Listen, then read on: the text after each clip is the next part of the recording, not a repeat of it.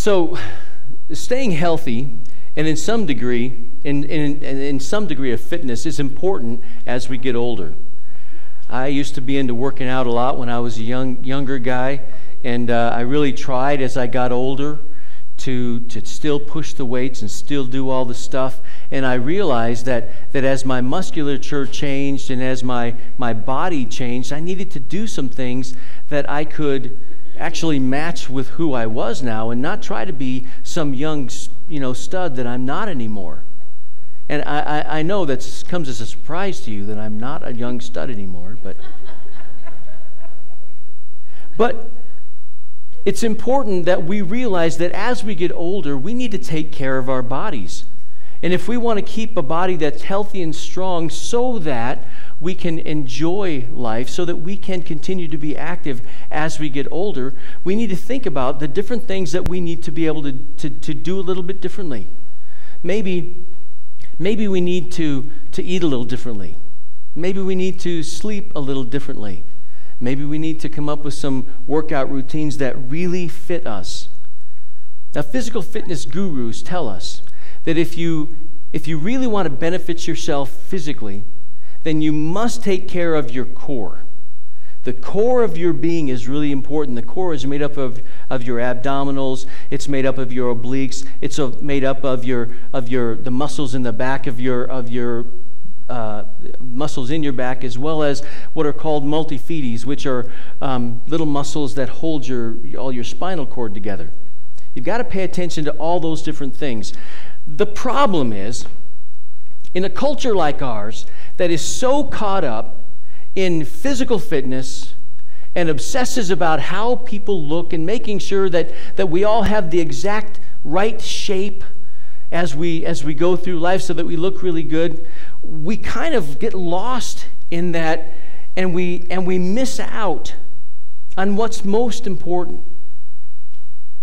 We miss out on the thing that God really wants us to be about, because we think that if we're a normal person and our shape is more like an oval, kind of like Mr. Potato Head, then that's a bad thing. We feel like if we have this sort of shape and we don't look like these people, then there's something wrong with us. And God wants you and me to know that that is not the case whatsoever. If we are supposed to work on our physical core in a way that will enhance the health of the rest of our bodies, there's another core that we need to think about. Another core that's even more important than our physical core. Let me remind you of a passage we looked at last week. This is from 1 Timothy 4:7. It'll show up on the screen. For physical training is of some value. We need to make sure we take care of our physical bodies so that as we get older, we can continue to be active. We can continue to do things like a neighborhood rehab day. We had people on our teams that were in their 70s and 80s out there working, slinging hammers, slinging paintbrushes, and we can do that, and it's important that we do that. But physical fitness, even though our culture and society tells us it's ultimate, it tells us that you're only of value if you're young and you're lean and you're svelte and you're handsome and beautiful and all that. And if we buy into that, we miss what God really wants us to do. I think it's important for us to be physically fit. Physical training is of some value, and that's important, but godliness or spiritual training has value for all things, holding promise for both the present life and the life to come. So even if you look like Mrs.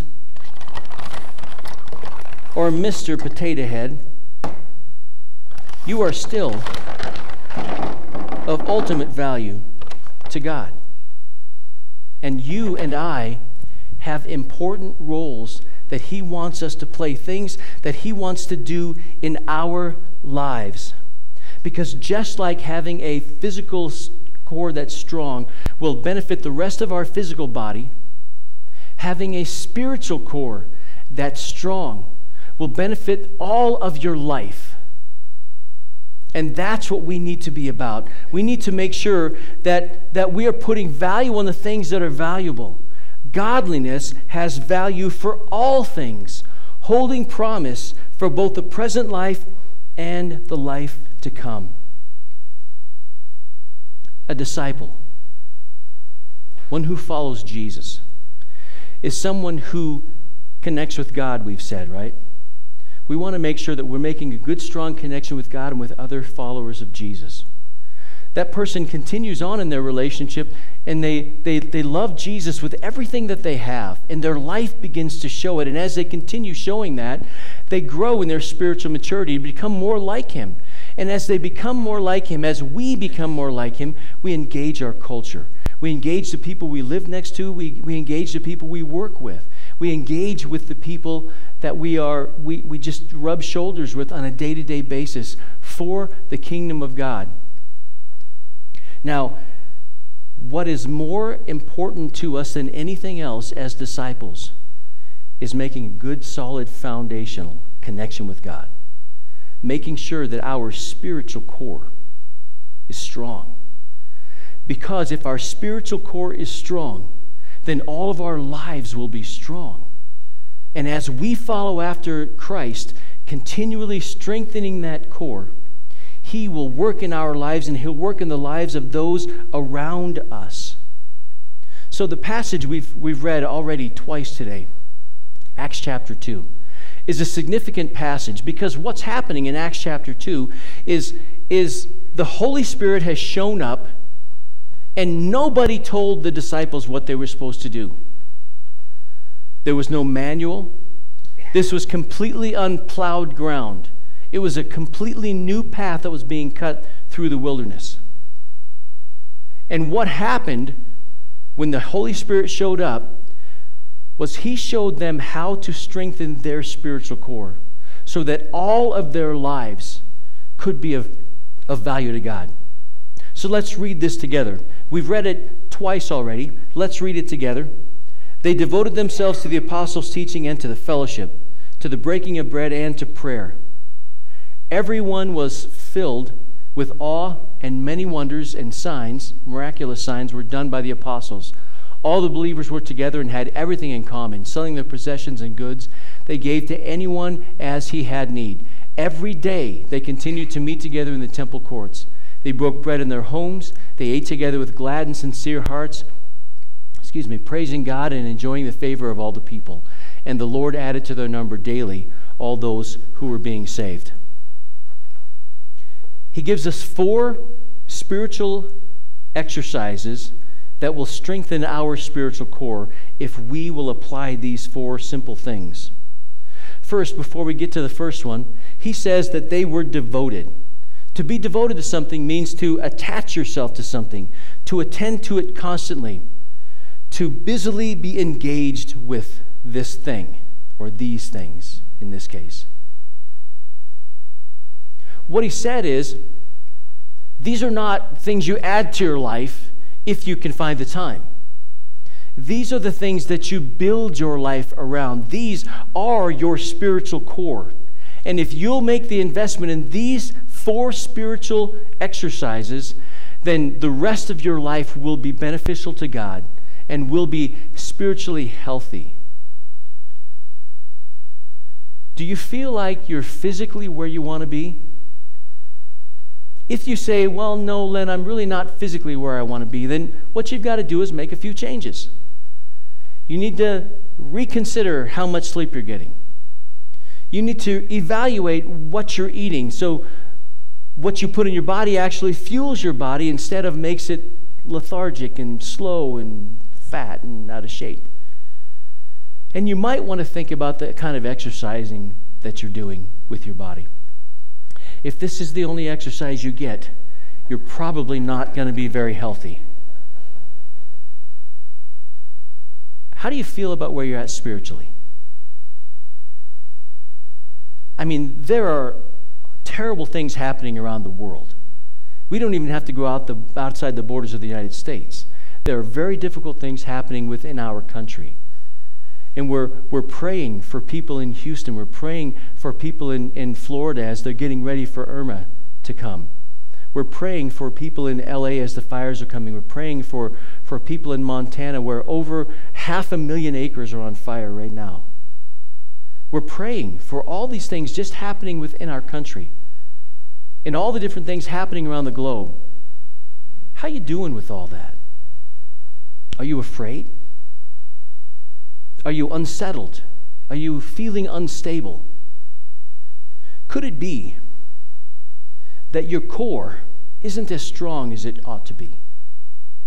Could it be that you are not applying yourself to these simple 4 spiritual exercises that could, and if we will apply them, will completely and radically change who you are and how you respond to the situations that you're confronted with?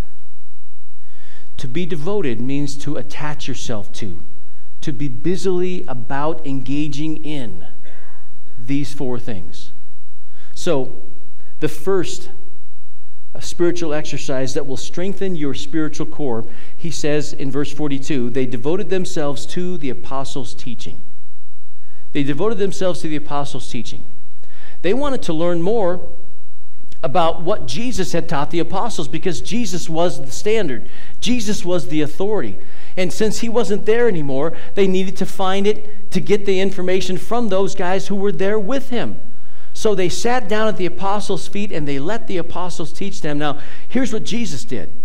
Jesus said, or the people that heard him speak, said, Jesus is different than all the other speakers we've heard. He's different than the Pharisees. He's different than the lawyers. He's way different. This is what they said about his authority. Look at this passage with me. When Jesus had finished saying these things, the crowds were amazed at his teaching because he taught as one who had authority and not as the teachers of their law. They wanted to hear from Jesus. So Jesus' plan was to teach his disciples, to make a connection with them, so that they could then engage their culture. And that's exactly what we see happening, because Jesus took the authority that had been given to him and he conferred it to the apostles. Look at this passage. All authority in heaven and on earth has been given to me, Jesus said. Therefore, go. You go with my message. And he's talking to the apostles right then. And there's a large group that were there, but I think he was looking right at them. He's looking in Peter's eyes, and he's saying, I want you to go. I want you to make disciples of all the nations, baptizing them in the name of the Father, the Son, and the Holy Spirit, teaching them all the things that I have taught you, because I am with you until the end of the earth. Jesus had authority. He conferred that authority on his followers. And then God used the teaching of the apostles to build the foundation for the church. He calls it in Ephesians the household of God. And he says in this passage in Ephesians that the church is built upon the foundation of the prophets, Old Testament prophets, and the apostles, the New Testament teachings. God's household, the passage says, built on the foundation of the apostles and prophets with Jesus Christ as the chief cornerstone. So the very first thing that they did was they devoted themselves to the teaching of the apostles. They wanted to hear what Jesus had to say. So it's important for us to strengthen our core to make sure that we are spending time in the Word, right? We need to make sure that we have that personal, individual time in the Word. But notice that the context here is not of a personal Bible study. That's important. But the context was them studying the Word of God together. They devoted themselves to studying the Word of God together. Now, as you come here on Sunday morning, that's what this is. We're looking into the Word of God together. But if you want to go deeper, if you want to do it more in a corporate setting, there are 2 other settings that you can be involved in. One of them is our life classes. They happen on Sunday mornings. That's with people of all different generations and ages get together and we study the Word together. And we've got some really awesome life classes that'll be kicking off in a couple of weeks. I just want to give you a heads up that they're going to be happening so that you can make the time, set it aside. After worship is done at 10:45, at 11 o'clock, they'll start. And you can be involved in the Word, learning it that way. But there's an even deeper way you can go. If you really want to be devoted to the Word of God, then you can be involved in a life group. Life groups are small groups that meet in people's homes throughout the week. Today at the pastor's meet and greet, you'll hear about some of those life groups and how you can be involved in them when they meet throughout the week. But these are opportunities for us to get together, to study the Word of God together, to make sure that we're understanding what it has to say and applying it to our very lives. Study the Word as individuals. Study it together. Any Awana clubber can tell you their theme verse.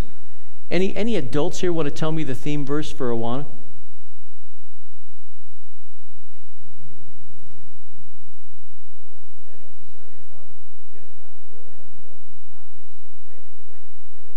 Okay. Where's the reference? 2 Timothy 2:15. Study to show yourself approved, a workman who does not need to be ashamed, rightly handling the word of truth. That's what we're supposed to do. Now that's a theme verse for the children that meet here on Wednesday nights, but it's a theme life verse for every single follower of Jesus. Study to show yourself approved. Doing it on your own is incredible. We must do it. It's the life blood of a follower of Jesus. But if we really want to go deeper, we really want to understand the Word, we need to be in a context where we can discuss it with somebody else. Where we can say, you know, I think it might mean this. And they're like, no, look at this. It doesn't mean that at all. And we can really challenge each other. Or maybe, as you're studying, God prompts you and tells you, hey, here's the decision you need to make. Here's the change you need to make in your life. Well, if you're just sitting there by yourself and you say that to yourself, who's going to hold you accountable? No one. No one. But if you're in context with someone else who loves God and loves you and cares enough to say something to you, you have some accountability. You have opportunity for growth. We need each other. See, that's the whole thing about this entire series that we're entering in on today and strengthen our spiritual core. The core of everything in our relationship with God hinges on how we grow with one another and how we relate to one another. So we start by devoting ourselves to studying and applying the Word of God. So the second core value then is really critical, and it kind of enhances what we've already said. The second spiritual exercise is devoting ourselves to the fellowship. Devoting ourselves to the fellowship. Now, the interesting thing, if you just do a casual reading of the book of Acts, you'll find that the first disciples, they met daily, they cared daily, they spoke with others about Jesus daily. They searched the scriptures, they increased in numbers daily. They were interacting with one another on a daily basis. The Christian faith was a day-to-day reality because Jesus had come into their lives and radically changed them. And when the Holy Spirit came inside, they would never be the same. They didn't just add a Bible study to their lives. They didn't just add a convenient worship time to their lives. It was their core. They studied the Word together. They fellowshiped together. Now, you might be thinking to yourself, you know what, Len? Okay, but they lived in an agrarian society. And those who weren't out in the fields, they were fishermen and fisherwomen. They were doing those kinds of things, so they had a lot more flexibility with their discretionary time. And, well, you know, we're just much too busy for that. We don't have that kind of discretionary time. Okay, maybe that's true. But imagine with me that you go home today And as you open your door, you're met with heat that's hotter inside your house than it is outside the house. You run over to the thermostat, you notice it's like 95 degrees inside your house, and you're thinking, what in the world happened? So you go down to where your air handler is, and you are not happy when you step in ankle-deep tepid water because your air conditioner is gone. 3 days later, the plumber's been there and taken care of everything. You've had your carpets professionally cleaned. The drywaller is just finishing the patch on the wall, and you're waiting for the painter to come and paint the wall so it matches the rest. Now, if somebody had come to you and said, I have a project I want you to do with me. It's going to take you 10 hours over the next 3 days. What would you say? No, I'm sorry, I just don't have that kind of time. But when the air conditioner calls, we find time. The point? We will make time when something's a priority, when it's got to get done. Do we have that kind of commitment to spending time in the Word and fellowship with other believers? Do we have that kind of commitment? Or are we just adding things on?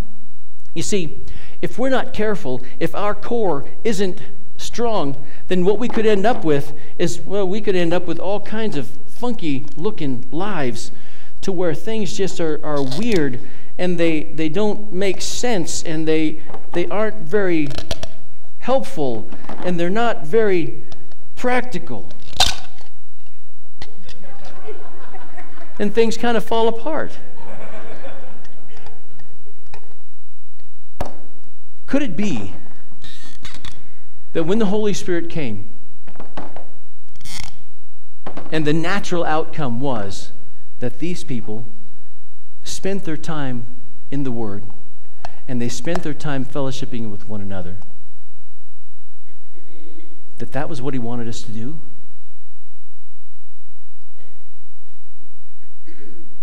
Now, the next two core strengthening exercises actually explain for us what fellowship means. They actually describe and define for us what fellowship means.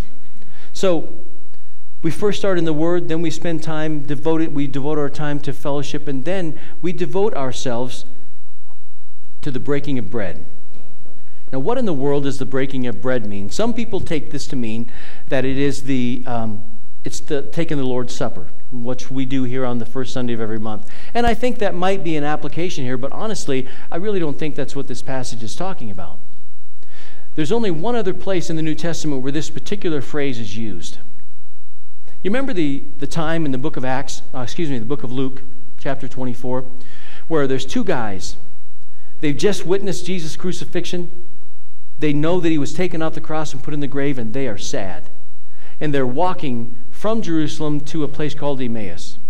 And as they're on the road and they're talking about what was happening, somebody walks up next to him and says, "Hey, what are you guys talking about?"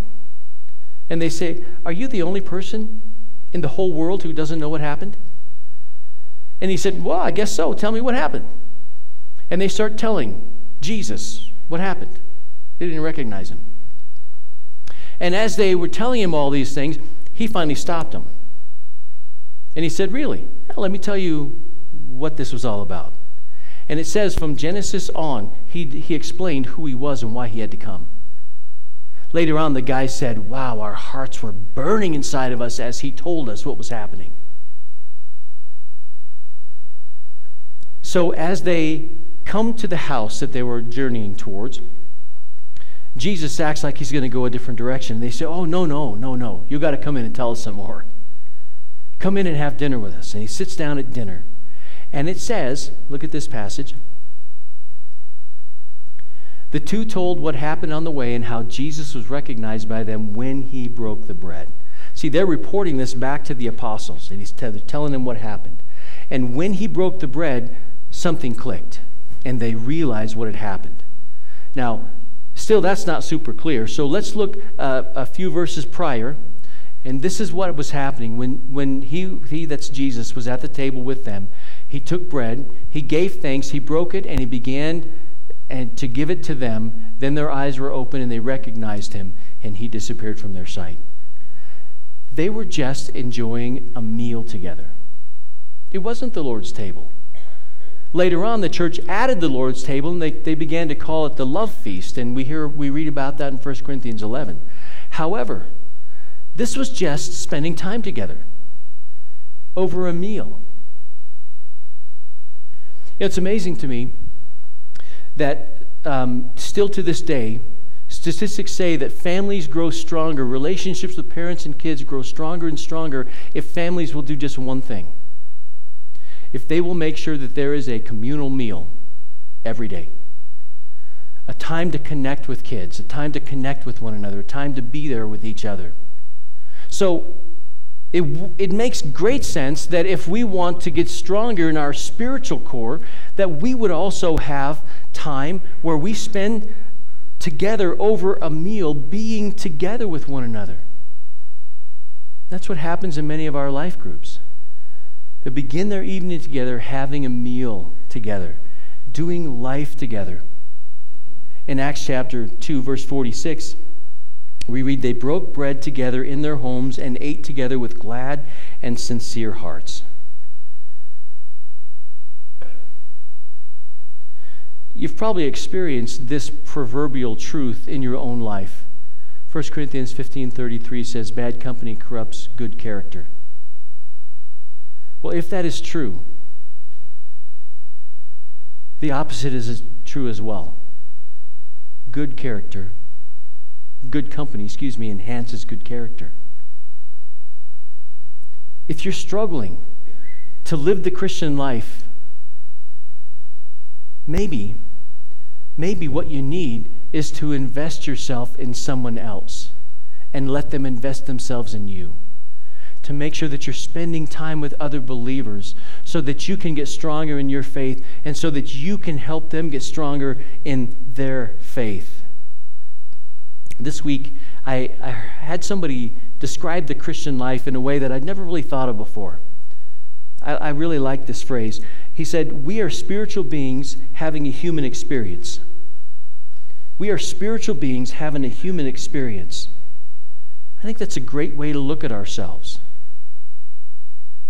We invest so much time making sure that this physical body looks the best it can.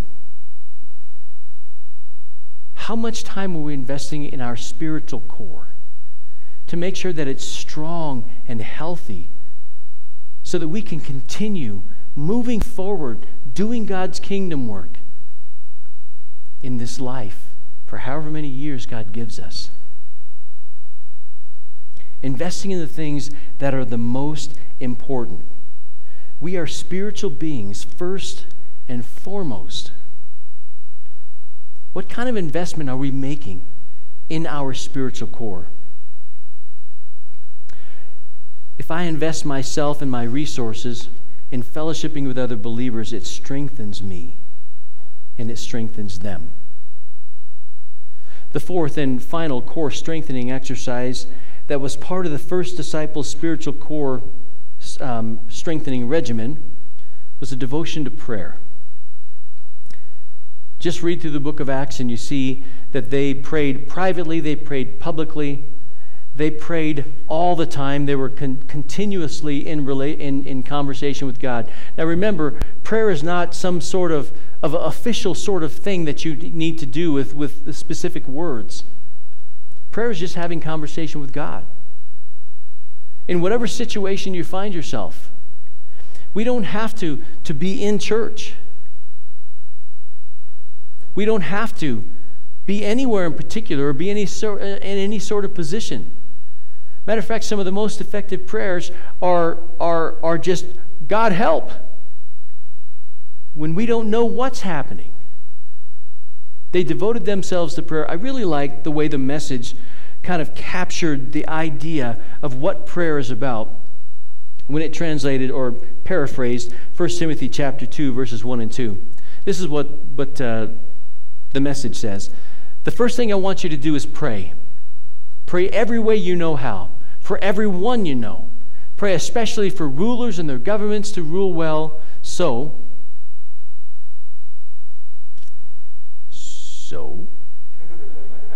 we can be quietly about our business of living simply in humble contemplation. This is the way our Savior God wants us to live. Simple. God's not asking us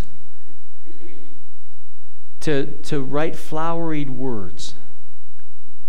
He's asking us to take the time and talk to Him. Now, to pray without ceasing, as one passage says, 1 Thessalonians 5:18, or as this passage says, to live a life of prayer, we want our minds to be continually directed towards God. As I'm driving down the road, I'm listening to God.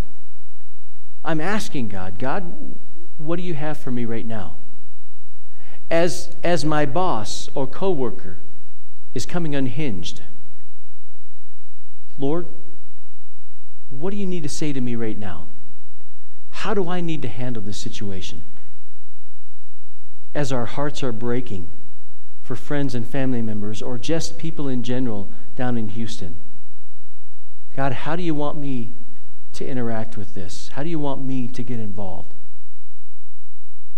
And we're talking to Him about everything. We're not just praying, God, help me pass the test that I didn't study for. We're not just praying, God, I really studied hard, help me pass this test. Those are valid prayers as well. Well, the second one is. But it's a lifestyle.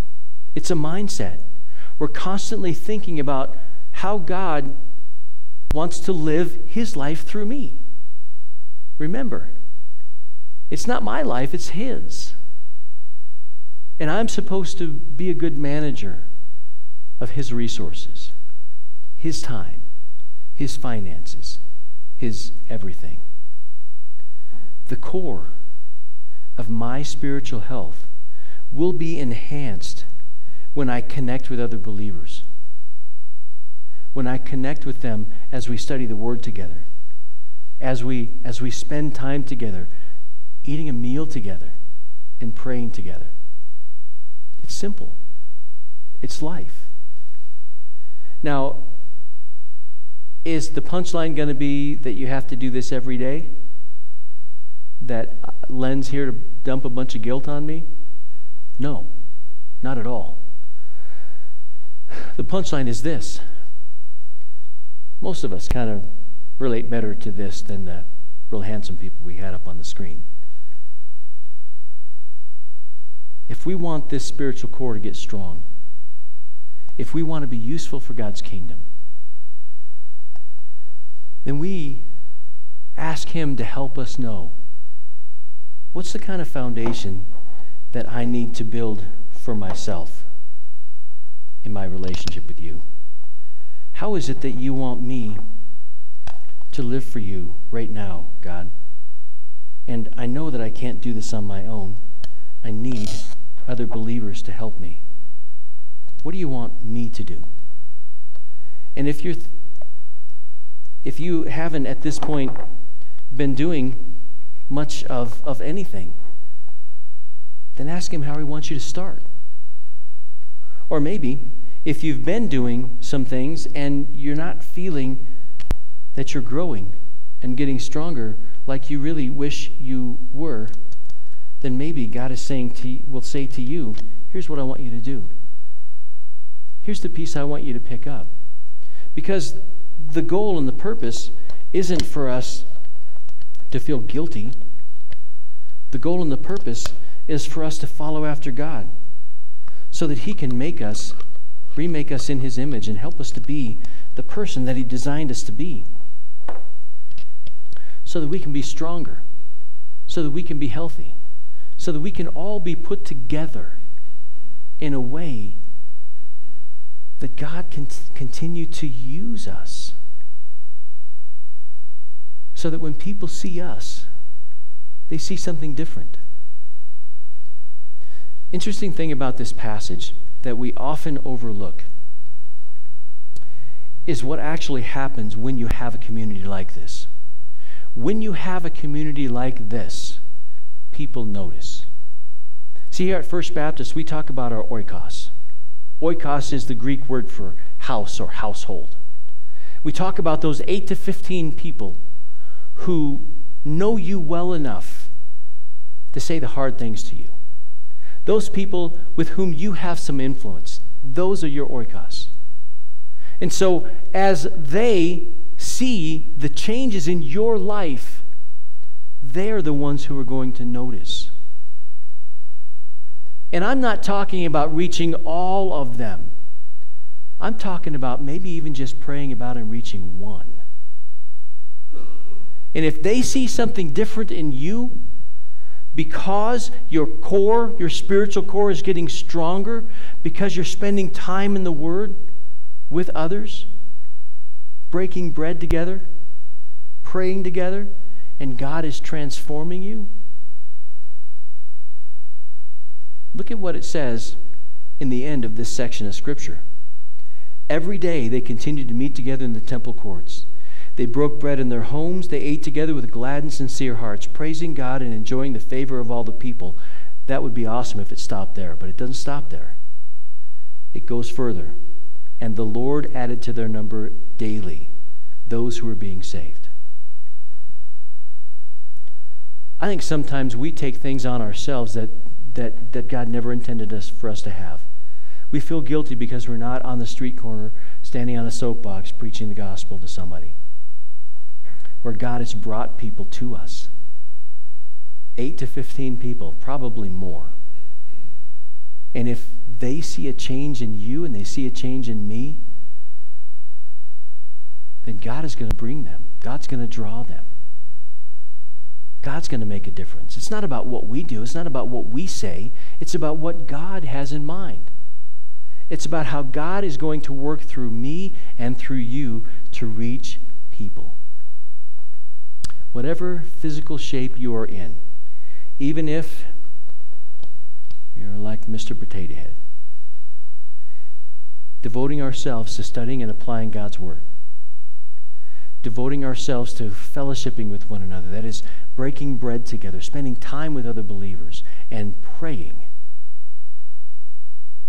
will bring about huge changes in us and huge changes in those around us.